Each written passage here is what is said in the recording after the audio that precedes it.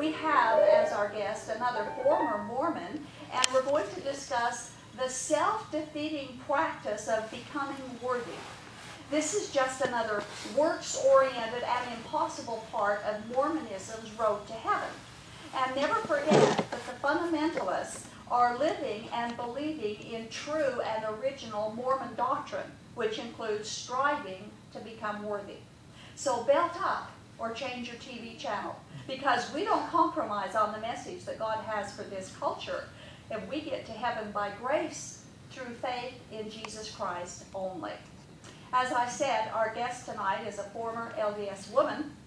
She was raised in a very active mainstream Mormon family in Salt Lake City, and she came to know the true Jesus Christ in August of 2009. She now has a ministry called Mormon to Christian. I'd like to introduce and welcome to our show tonight our guest, Connie Raddon. Thank you, Connie, for coming. Thank you so much for having me. It's my pleasure. And we have a good conversation. We're ready to talk about it. Absolutely. This issue is really something to discuss with our viewers. Tell our viewers a bit about your ministry and how they can gain internet access to information of your ministry. Okay, well, as a concert pianist, I share my story of how I came out of Mormonism with a little piano concert. I play a little and talk a little and play a little and talk a little. And I would love to come and share that with any church in the Salt Lake Valley that would like to invite me to come and share that. I do have a website. It's www.mormontochristian.com. It's kind of lame. It's just, so I have the domain name. I'm not really good at the website, but you can contact me through that website. Also part of the ministry, I took up Brigham Young's challenge to compare the LDS religion with the Bible. So every month I write an article on a blog comparing the Ensign magazine, which is a magazine the leadership of the Mormon Church sends out to all their members. And I compare what they teach in that with the Bible. So you can go to that, the site that was just on the screen. To read your blog. Yeah. And it's a very good comparison Well, thank you. that you have about that. So I would suggest that our viewers would go to that and read what she's written. When I first heard your story, it rang a chord of interest because many people in this culture, especially women, understands the dilemma of trying to become worthy.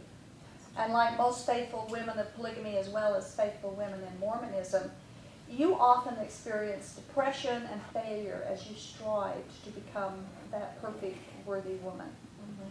And while at the same time, because you were a Mormon and you were diligent to be obedient to the rules and ordinances of the Mormon gospel, you often felt pridefully worthy. And so you were living a life of contradiction. Yes. So would you please briefly tell our viewing audience your story of why and how you left Mormonism for true Christianity? Sure. Well, I always believed Mormon doctrine my whole life. I never questioned the doctrine until 2009. And it was 2 years ago. I think it was July of 2009. My husband and I started watching a show on TV called Heart of the Matter with Sean McCraney. And he compared Mormonism with biblical Christianity. He had been Mormon for 40 years. So some of the things he said, I really understood. He could really relate to me when he knew things about Mormonism that I knew were true. Mm-hmm. Well, he talked about all the deceit that went on in Mormonism and the lies that we were told. And at first I did not like listening to it. I was offended, and I thought he was had been excommunicated and was just bitter and was out to hurt the church. But I was curious, so I kept watching. And fortunately, he taught biblical Christianity as well. Mm-hmm. And he was teaching that we are saved by grace. And saved meant everything that heaven had to offer, which I used to term the celestial kingdom. Mm-hmm. That was the same thing. We were saved by grace alone, mm-hmm. through faith alone. That just sounded so nice to me, but it just couldn't be right. Because I was raised believing that, and this is a quote from Spencer W. Kimball, he said the greatest lie Satan ever told was that we're saved by grace alone, mm-hmm. through faith in Jesus Christ. Yeah, that's the greatest lie you told. Yeah, exactly. Well, at that point, I was kind of believing both of those things. I still believed Mormonism, but I was believing that grace was free too. So I was starting to go a little crazy, I think. Yeah. And that's what took me to my knees. And I went into my bedroom and I just asked God to show me what was true. And whatever he told me, I would do. I had no idea what being a Christian meant. I didn't have any affiliation with any Christians. So I didn't know if I'd be wearing white robes, giving out flowers at the airport, or I didn't know what that meant. But, you know, a part of me believed that God would send the bishop over to my house and tell me to come back to church, and I'd go back to the temple. And I was ready to do that because I really didn't know which one was true. Well, God didn't answer me through any warm feeling. He answered me through all this information started coming available to me. Books and websites and people and just all these resources started coming out of the woodwork. And all of it was showing me that the Mormonism that I had been raised on was not true. So I just want to share one of the things that was kind of a final straw for me. I learned a lot of things, but in my research I found an interview done by Larry King, and when he was interviewing the current president of the Mormon Church, Gordon B. Hinckley. He was prophet at the time. The current president at the time. Yeah.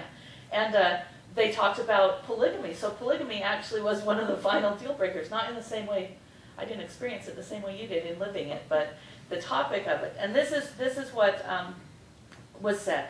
Larry King asked Gordon B. Hinckley, first tell me about the church and polygamy. When it started, the church allowed it. And Gordon B. Hinckley says, when our people came west, they permitted it on a restricted scale. Okay, now, I knew that polygamy was a doctrine. It's in the Doctrine and Covenants. So I didn't really have a problem with it. I was raised believing that the Lord had taken it away for a time and it would come back.